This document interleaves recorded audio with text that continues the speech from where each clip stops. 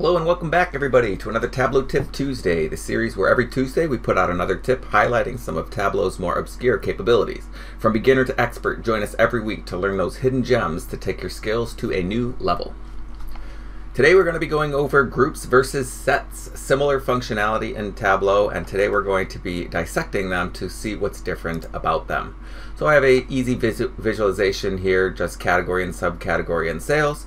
And in order to make our groups, we can either select our mark or we can select our mark header. And we're going to get some slight differences between that really all boils down to one thing. So let's go ahead and take a look. First, I will select holding control several different marks, and I will go to my paperclip icon to group them together. Now you can see that it gives us a new discrete dimension, and it also places that new discrete dimension onto color. Now back to what I said before about how these are static, don't expect it to be dynamic in any way. So for example, right here, the blue is our #1 performing item per category, but if next month storage had an abysmal month and it fell lower in this chart, it would still be strangely highlighted blue. So for that reason, you want to group things that are static by design, such as area codes under a zip code, subordinates under a director or an organizational chart maybe, territory analysis, things of that nature. All right, the second type of group that we can use is by selecting our mark header. So back to a fresh chart here, if we select the headers here, so if we sort this descending and select labels, fasteners, and envelopes, maybe to us these items are too small to analyze individually, so we want to group them together under a new header here. And you can see that it groups up those three objects into one bar right there. Now Tableau has no write back capability, so if I take subcategory and put it on detail here, you can see those segments where it is still holding those unique, but we get a brand new dimension over here, and it replaces the subcategory on my rows shelf with the new grouped dimension.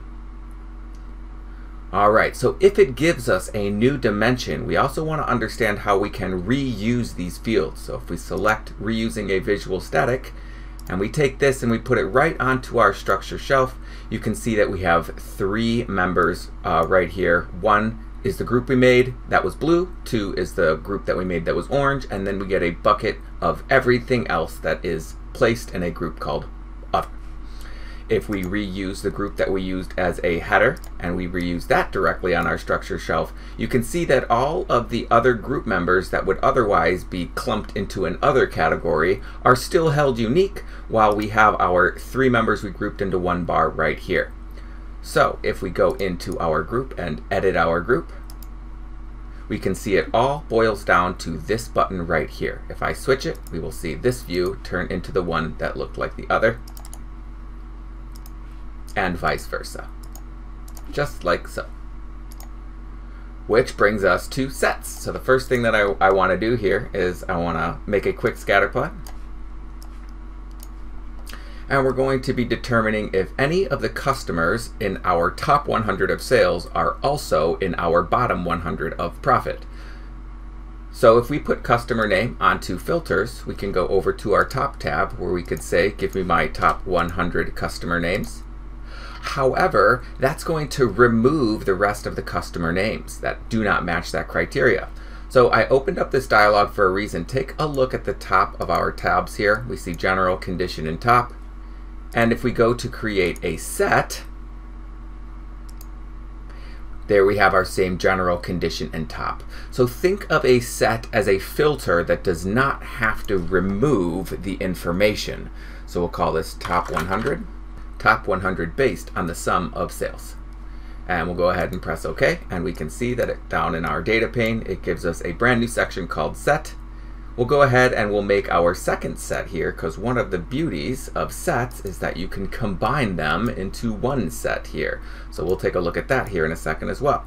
So now we want to see our bottom 100 based off of profit, and we can press OK. So right away we can use these two sets. If I place it onto color, you're going to see there's my bottom 100 items by profit, or customers by profit. And if we take it out, we can put in our sales one, and there is our top 100 product based off of sales.